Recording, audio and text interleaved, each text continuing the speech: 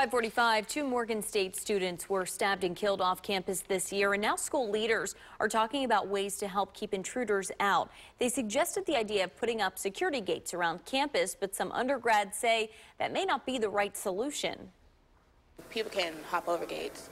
I see it at my apartment complex.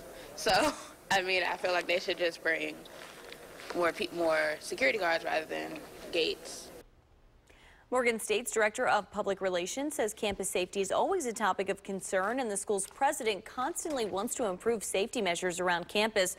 But the director thinks building a gate around Morgan State probably won't happen.